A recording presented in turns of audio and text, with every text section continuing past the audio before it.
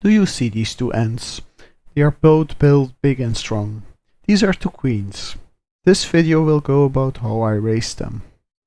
I caught these ants at the same moment a few meters from each other, yet they are very different. They are both formicas. I know this because of their big eyes and the shape of their head. But one is much bigger than the other. How can that be? Well, that is because they are different species.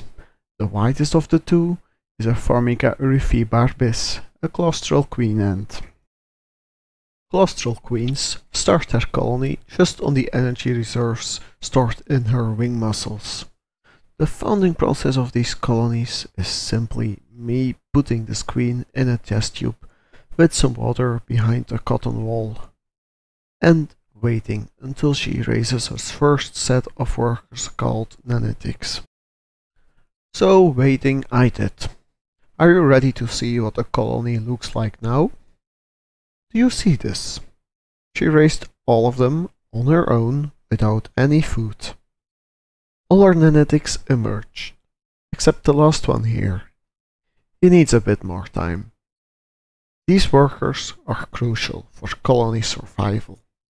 They will bring back the very first food this queen has eaten since her nuptial flight more than a month ago. But the second queen isn't claustral. It's a Formica sanguinea, also known as a blood red ant. Blood red ants are a parasitic species of ant. Even more exciting, they are slave makers. This means they can steal brood from other colonies and raise them to do their colony work. Luckily for me, blood red ants don't need these slaves to survive, unlike some other species. Otherwise, it would be too difficult for me to keep them as an ant colony. So, a parasitic species. What does this mean for colony founding? A parasitic queen ant needs to invade a host colony by force in order to start her own colony. To do this, she will kill the original queen. This is a dangerous stage in the founding process. If she isn't fast or stealthy enough, the host workers will catch and kill her. A host for our blood red ants can be any other type of claustral Formica species.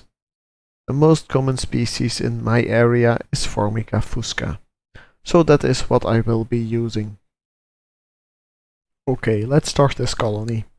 I went outside and collected some Formica fusca cocoons from a wild colony.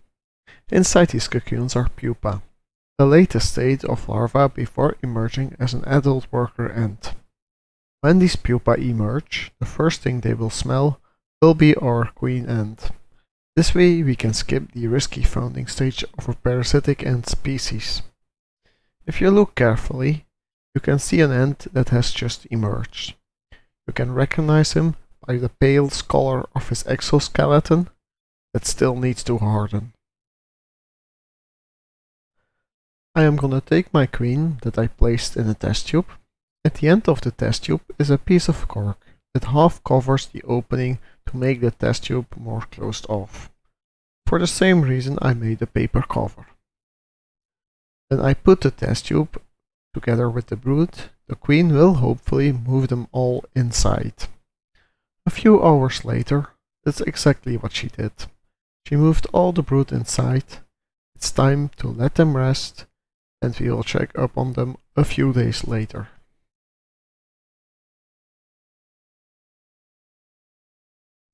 It is 10 days later. Let's see how they are doing now. You'll see that most of the pupa have emerged. But where is the queen? Ah, there she is. Ooh, there are even some eggs. She's already laying. That's a good sign. This also means that they need their first meal. They will get a drop of raw honey and a small piece of raw chicken for the soon-to-be larvae. This all happened last year. By now the colony has grown a lot. I gave them a second test tube because they are running out of space, yet this is just a temporary solution. They are very active and trying to scale the walls. This means they are seeking a bigger place. They need an upgrade pretty soon. Are you interested in an update for this colony? Or do you want to know what I have planned for my colony of Formica rufibarbis? If so, let me know in the comments down below.